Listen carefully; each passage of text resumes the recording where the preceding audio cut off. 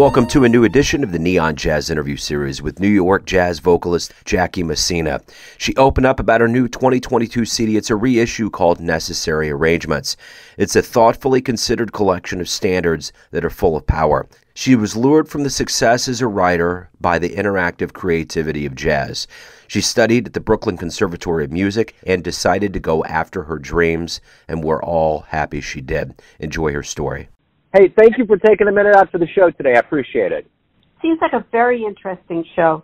Some great interviews. Oh, thank you. I appreciate that. Yeah. We try to keep things interesting around here. You managed to do it. Because I've been checking some of the interviews out. Cool. I appreciate it.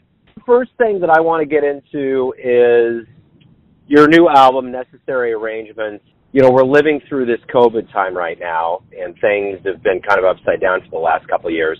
What does this release mean to you to actually get back to having music out there and the possibility of performing this live and promoting it live?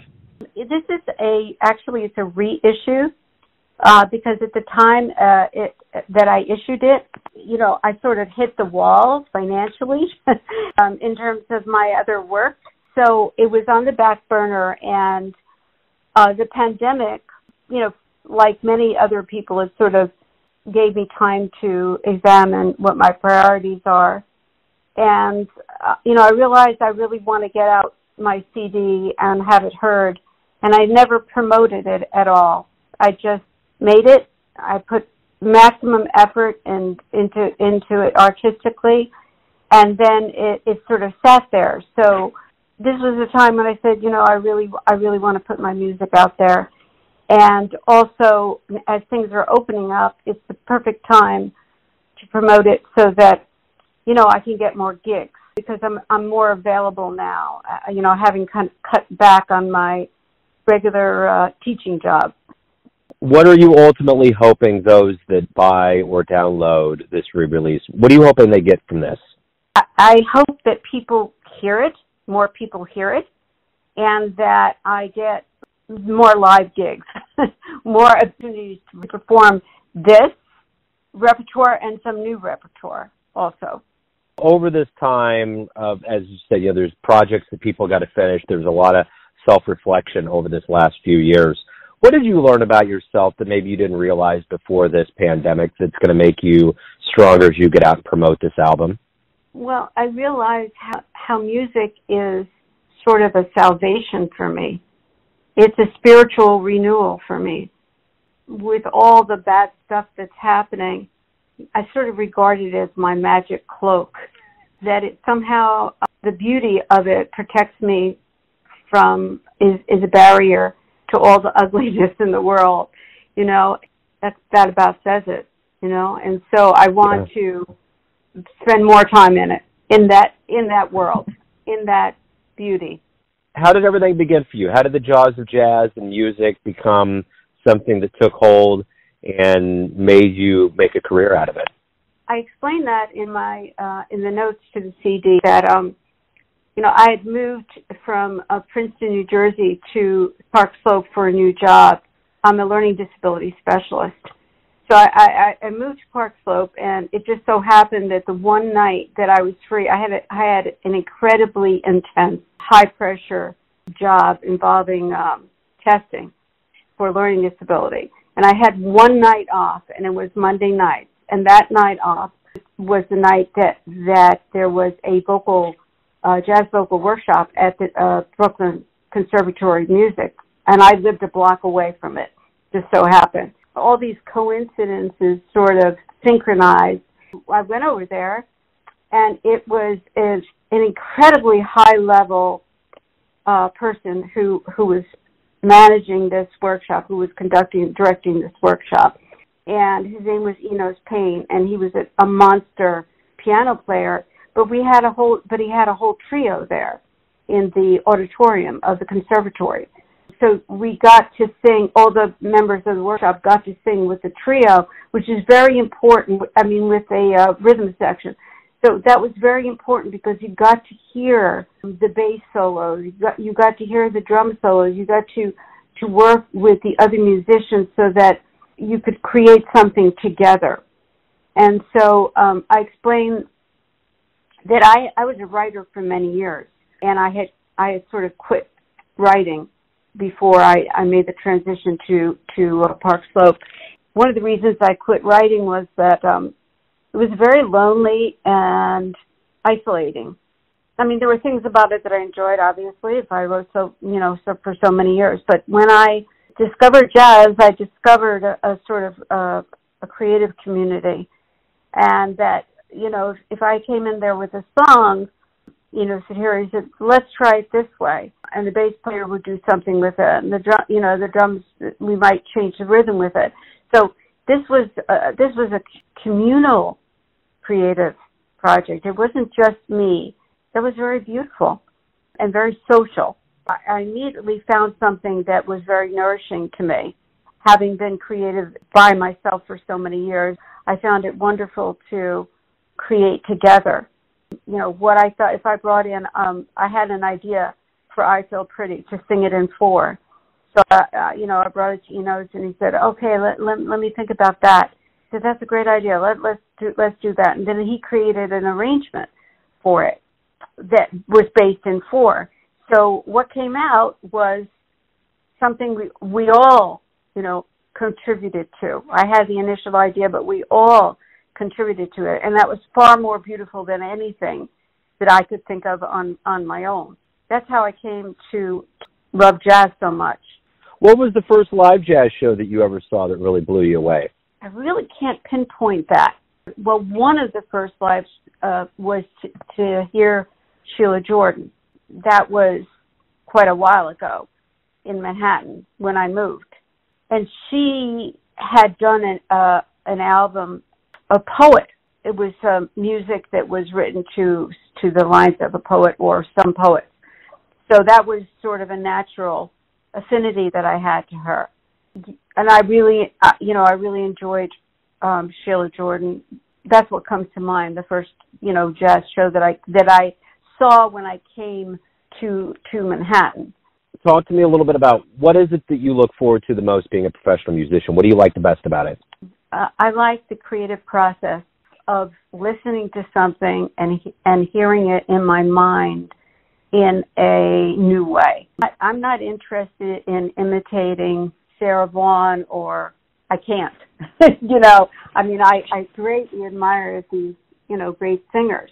I might practice a Mel Torme scat or something just to internalize scat language and so forth. But I'm looking to reimagine songs, which is why I tend to veer away from the big standards. I probably will never record I'll Remember April. That's not to take away anything from those people who can sing those songs spontaneously and bring something new to them. But it's harder for me. So what I do is I tend to gravitate to songs that are not, sung as much. And I could hear something new and bring something new to them. And that's why these particular songs were among those that, I developed something about. So why do you love jazz? Well, I love jazz because of the communal creativity and the fact that the individual, there's always a place for the individual voice. And that's what, the rounds of solos are all about. That we're all, the musicians and the singers and the singer, they're working communally, but there's a place for their individual voice to be heard. So it's a very lovely communal endeavor, and that it's always changing. I also love the tradition. I love to hear people who are really steeped in the tradition and the language of scatting, for example. Even though people say, well, you just scat whatever way you want, not really, because when I hear somebody scatting who sounds really authentic, they've sort of internalized the vocabulary. There is a vocabulary for scatting. And I love the fact that there's always something new to learn. And that's part of any art. It certainly is part of jazz. And I love the community in Manhattan. It's a very strong community where I can go to shows or I could go to jam sessions, and I'll always see people that I know and it's a very supportive community. You know, you might think that, oh, gee, it's very competitive, but I find that it's very supportive. We do go and go to support each other and be audience as well as performer. Everyone has a perception of you, your family, your friends, your fans, but ultimately you live your life. You have a perception of yourself. Who do you think you are? Yeah, that's a work in progress. That's for everyone, you know. The fact is, I would never have predicted that I would leave writing for jazz. It just was it was sort of a fortuitous combination of events that put me there. So I think that when you're searching and you're open to something, like I was searching for a new kind of expression, and in my new environment, I was very open, and it happened. And I just think I was very fortunate to have met Enos and to be, you know, 2 blocks away from the conservatory, and this opportunity opened, and you know, it was really a really happy coincidence. Who am I? I think I'm still, you know, somewhat of a writer. I'm very, very sensitive to lyrics because of having been a writer. I don't pick, so I'm very selective about songs. I don't want to sing something that seems trite. I do attempt every now and then to write lyrics. If I do, I'm very, very self-critical about them because, you know, having been a writer, I know what cliche is. So I'm very selective. So a lot of the songs on this CD, I feel have really high-quality lyrics. I think, well, I can't think of anybody higher than Stephen Sondheim, you know. And the Wild as the Wind is extremely poetic, and Quiet Now is just lyrically gorgeous as well as melodically, you know, stunning. I think that ballad is just amazing. I Believe in You is extremely witty. So I feel that all of these show me extremely witty. I feel that I select songs that are, you know, sort of reflect my taste in language as well as my taste in music. And that's that's my persona, is that I'm going to try to give you something new. I'm going to try to give you something that is of a high quality, tasteful. I'm going to try to give a new take on it so that it's fresh. And that's what I feel that the CD, you know, is all about. It's a tribute to my mentor, you know, who passed away very unexpectedly at the age of 49.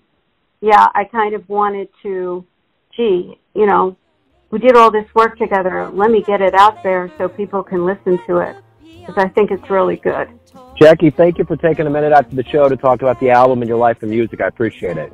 Well, thank you so much for this opportunity. Thanks for listening and tuning in to another Neon Jazz interview, where we give you a bit of insight into the finest singers in New York, Brooklyn, Kansas City, and spots all over the world, giving fans all that jazz. Thanks to Jackie for her time, music, and stories. If you want to hear more interviews, go to Famous Interviews with Joe Domino in the iTunes Store. Visit neonjazz at youtube.com, and for everything Neon Jazz all the time, go to the neonjazz.blogspot.com. Until next time, enjoy the jazz, my friends. On easy street,